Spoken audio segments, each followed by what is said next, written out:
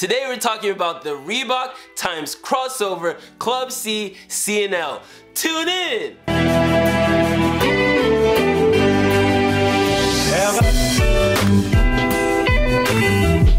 Hey guys, welcome to Casa Station where we talk sneakers. My name is Zoe, and if you're here for the first time, make sure you hit that subscribe button and even that notification bell so you don't miss any dope sneaker content. What you've all been waiting for, the Reebok times crossover Club C CNL. You guys are all probably thinking, Zoe, this is a freaking grandpa shoe, but in my personal opinion, I think it's dope. Probably because the silhouette looks like the Adidas Gazelle. In addition to that, what I really like about this sneaker is I envisioning it fitting with a nice tapered pair of jeans, and you know, in the future I'll probably do a Casa de Kicks plus fits with these sneakers to show you how dope this grandpa looking shoe looks. For those of you who don't know already, Crossover is a Malaysia-based boutique that provides apparel and sneakers, and it's pretty cool from what I've seen online. In addition to that, I feel like Reeboks are, you know, growing in popularity overseas and not necessarily in the United States, but what do I know? I'm no fashionista, but I haven't seen a lot of people wearing it, at least in Cali, Northern California that is. Cool features of the sneaker that stand out to me are the pull tab at the back, which are in a gray and white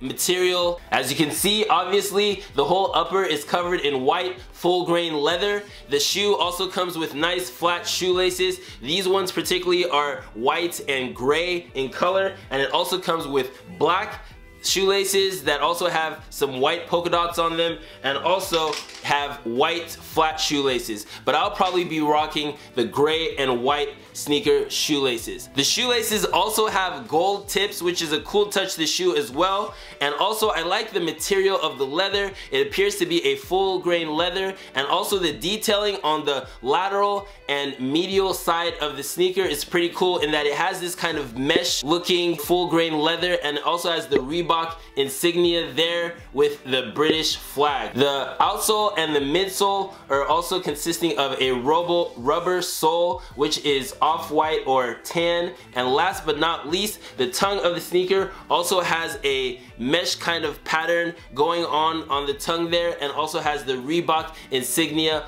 on the top of the tongue as well. And a cool little message on the inside of the tongue reads, "Be reasonable, demand the impossible." And I believe those are dope words to live by. Pricing wise, I've seen these range from 110 bucks to 120 bucks, but I got these for a discount on sneakers and stuff in the 80 range, and if it's still available, I'll put it down in the description section so you guys can purchase if interested. Sizing wise, these sneakers go true to size. I got these in my usual 12.5 and they fit me perfectly. My sneaker talk is up for today, guys. I appreciate you guys for watching my video. Please like, comment, share, and subscribe if you enjoyed the information that was provided. Also remember, I release my videos every Sunday at 12 p.m. I release one a week. Hopefully down the road I'll be able to release more content for you guys, but I appreciate you guys for watching my videos once again. But anyways guys, I'll see you all on the next episode of Casa Station.